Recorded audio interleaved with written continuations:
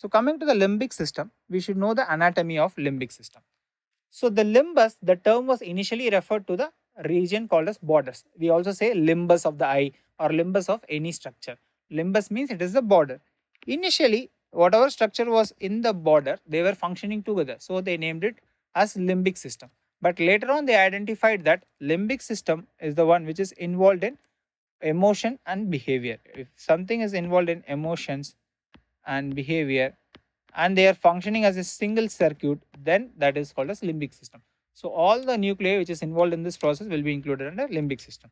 Here they have included 4 cortical areas and 7 subcortical areas. So coming to the cortical areas first, there are 4 important cortical areas: orbitofrontal cortex, then subcallosal gyrus, then cingulate gyrus. Cingulate gyrus, we have already seen that some part of the medial processing of pain is done in the cingulate gyrus or cingulate cortex. Then para-hippocampal gyrus. So these are the 4 major areas which is involved in the cortical structure. Now coming to the subcortical structures, there are 7 subcortical structures. That includes parts of the basal ganglia, anterior nucleus of thalamus, then septum area, then hippocampus, hypothalamus, then para-olfactory area and amygdala. Even if you don't remember all of these names, we have to remember one important circuit which is consisted by all the structures. So we'll talk about that structure. That circuit is called as the Papez circuit. And nowadays there is one version which is called as the modified Papez circuit. So this is the most advanced version and the recent findings of Papez circuit, which is called as modified Papez circuit. If it is modified Papez circuit, there has to be a circuit which is already there, which is called Papez circuit. What is the difference between the previous Papez circuit and this modified Papez circuit? The difference is that amygdala is included in the modified version. So this amygdala is included in the modified Papez circuit.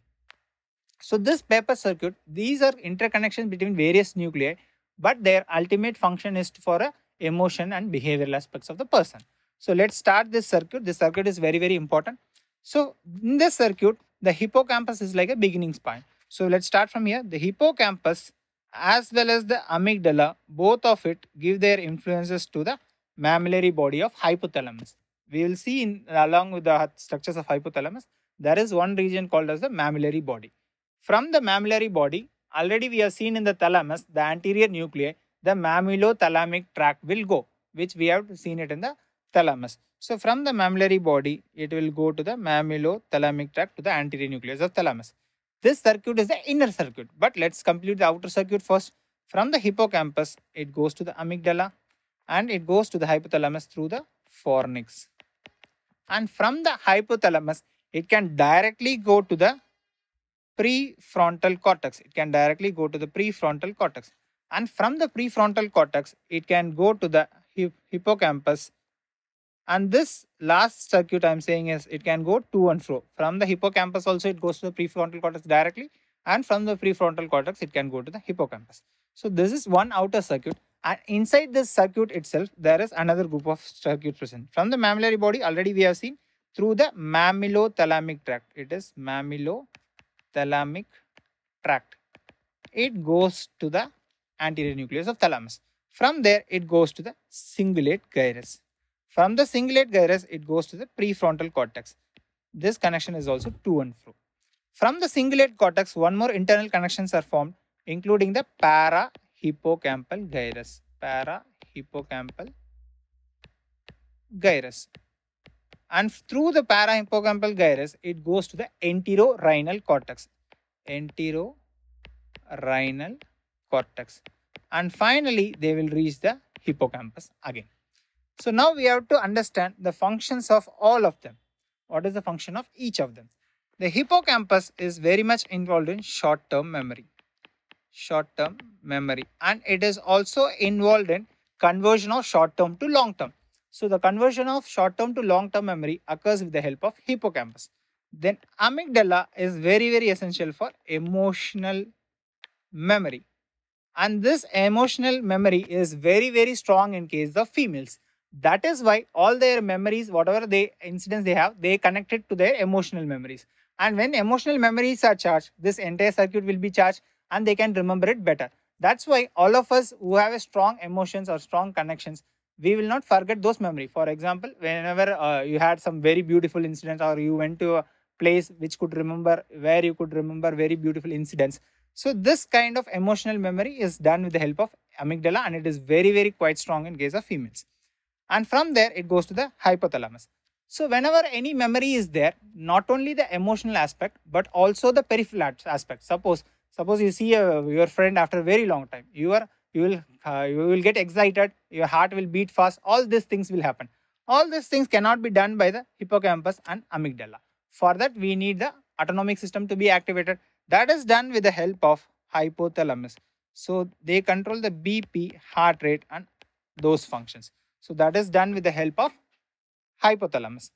Not only that, this cingulate gyrus is also involved in the cognition functions. It is involved in cognition function, like understanding this emotional memories and behavior memories. This is also involved in anterior nucleus of thalamus, is also involved in recent memory. This prefrontal cortex is involved in working memory. And this parahippocampal gyrus is involved in an important factor called as spatial memory. What is the spatial memory? Like remembering the spaces or roadway or the pathways. This they have studied in beautifully with London taxi drivers. Before the era of Google Maps, they studied the London taxi drivers. Even in our Sherlock Holmes, we have seen that the taxi drivers keep on taking them from one place to another. And they have studied this London taxi driver's brain. And they have found that their parahippocampal gyrus along the hippocampus and their hippocampus were larger in size. Why? Because they were continuously navigating and their spatial memory was very good. That is the reason this parahippocampal gyrus is involved in spatial memory. Now coming to the final part, that is entorhinal cortex. This entorhinal, it is related with the nose. So entorhinal cortex, what is the importance of this? This is involved in memories of smell. Olfactory memories, we can say. Olfactory memories.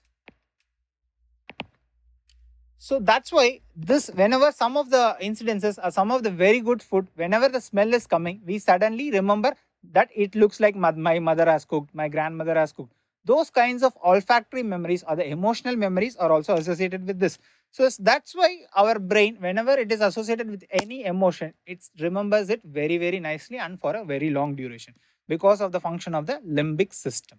So this circuit you have to know, and you have to know all the components of it, especially the amygdala part, because it was recently added and it is involved in emotional memory.